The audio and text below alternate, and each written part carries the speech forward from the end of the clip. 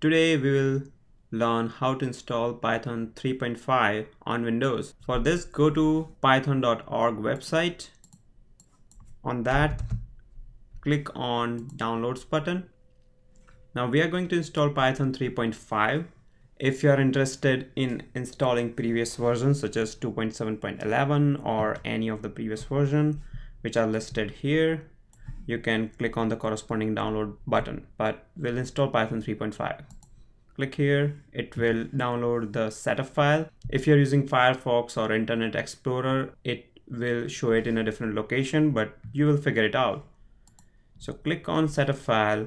On this, click add Python 3.5 to path, this checkbox. It's very important. I will tell you why. Customize installation. I'm going to install it for all users, which will install it to this location. Install. It will take a few minutes. Python got installed successfully. You can verify it by running idle and Windows command prompt. So I have Windows 10. If you are Windows 8 or 7 user, then click on start button and there will be edit box here. It says search program and files, but I have the same thing here.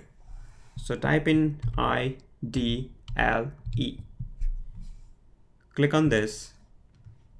This shows you the Python shell, which allows you to write Python programs. Now, if your fonts are very small here, you can increase the font size by going to options, configure idle, and increase the font size, whatever is your preference. Just select the size and say OK. Now let's start writing our first Python program. So we can use Python as a simple calculator, as you see it here, or you can just print any statement. So I'll just say, yeah, I installed Python today, and it will print that. So for beginners, idle is pretty useful. It allows you to write simple Python programs. We will learn how to use another sophisticated editor for writing big Python programs, but idle is good for now. You can also verify Python installation by going to Windows command prompt. So type in cmd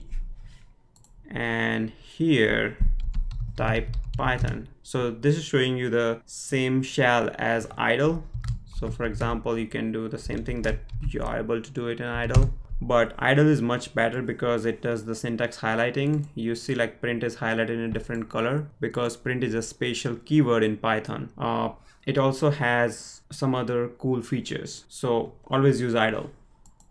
Now on Windows, sometimes if you are typing Python and if it doesn't recognize the command, then it means it is not present in your system path. So for example, when I type in path here, you see like Python installation directory is present here. If it is not present in your case, then go to environment variables and choose edit the system environment variables, and here click on environment variables, and after that locate path, click edit, and here you can manually at the beginning, let's say if I didn't have this directory, then I would just add it at the beginning followed by a semicolon and hit OK. After that, this should be able to recognize the Python command. Okay, thank you.